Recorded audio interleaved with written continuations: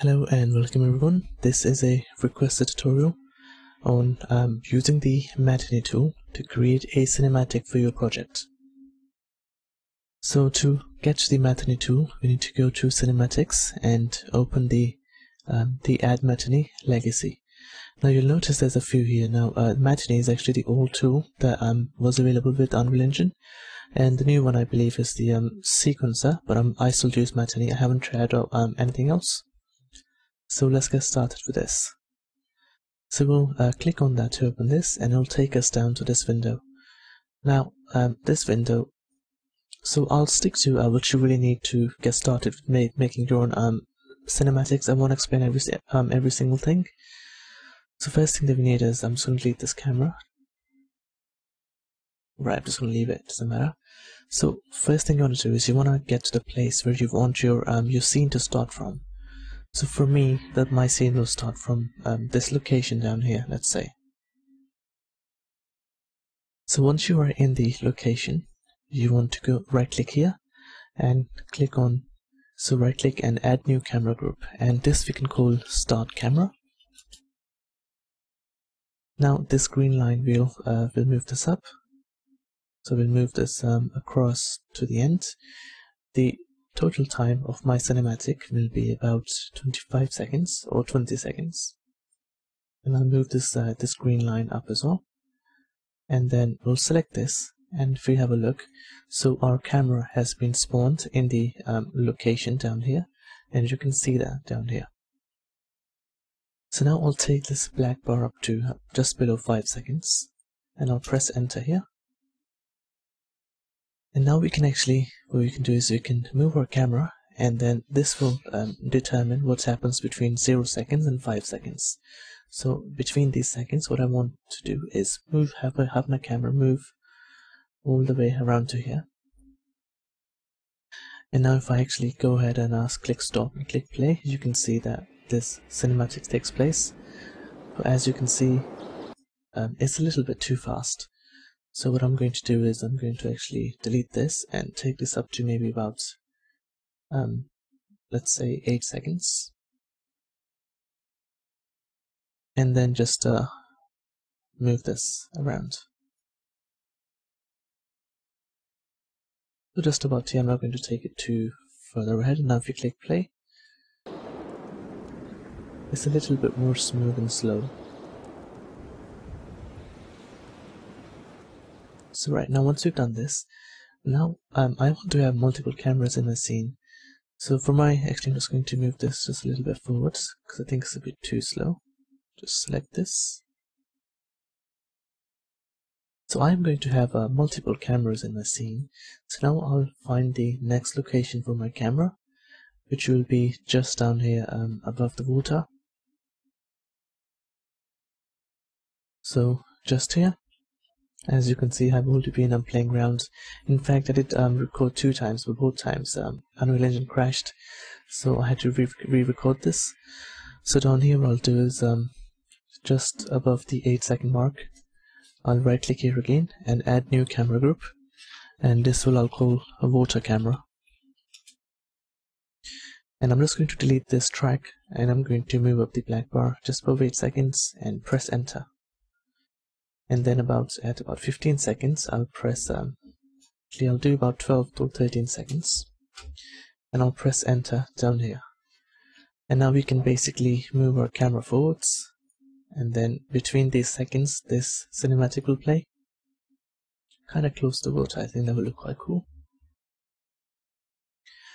And then what we can do is we can go ahead and find our last location. For me, that would be just here. So this is the location I want my cinematic to end at. So I'll start from about here. So back in here, right click, add new camera group, and I'll call this last camera. And I'll delete the first track again, and I'll move this up just above the last one and press enter. And then at 20 seconds, press enter again. And now I'm going to actually move my camera forwards. And as it goes forwards, I want to also kind of tilt upwards, so it gives a nice scene, and then so it would kind of go like this, if that makes sense. So kind of like this. Right, so now that we have done this, now there is one more extremely important thing to this, which is a director group, which will control all our cameras and enable them, so we can assign which camera plays at which position in a specific time frames for us, which is 20 seconds long. So we'll right click here and add new director group. We'll click on the director group and we'll actually move to the beginning, this black bar. We press enter and we'll choose the camera that we want to cut to at 0 seconds. So for this we'll do the start camera, press OK, and then just where our next cinematic starts, which is about here, we'll press enter again and we'll choose our water camera, press OK, and then at just about 12 seconds we'll press enter again and choose our last camera and then press OK. So now if I click stop and if I was to click play down here, you can see the full cinematic will play.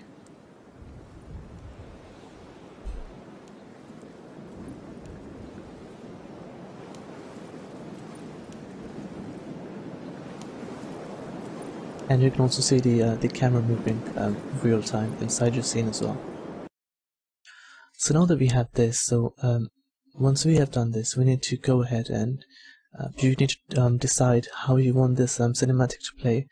Now it could be that this plays in the beginning of your game, which in that case you could just go to blueprints, open level blueprint. You need to find your matinee actor. You can have more than one matinee actor and you can name them properly, but mine is just called matinee actor 1. Select this in your world outliner, right click and create a reference to this in the level blueprint, and then just type play. And we can connect this to our event begin play, or perhaps you could have it so when a person enters the building and there's a big puzzle going on or something, then you could have some trigger to show the character his surroundings that he has to go through to get to the next objective or something. So in that case you could actually go ahead to your modes and set up so go to volumes and use a trigger volume, so this one. And then when the player hits the trigger volume, you can have this played. Now, normally after the cinematic has finished, whatever player mode you have, so if it's a third-person player mode character, it will go over to that, and you will be able to play again. So now, once we have done this, now if I was to click I'm just going to save quickly. Right, that's another issue. You can't do a lot of things with the matinee actor open, so it has to be closed. So I'm just going to close this quickly, and now if I just save this quickly, and I'm going to go ahead and click play. And I'm also going to press F11 to get a full screen view. You can see we have a nice looking matinee sequence.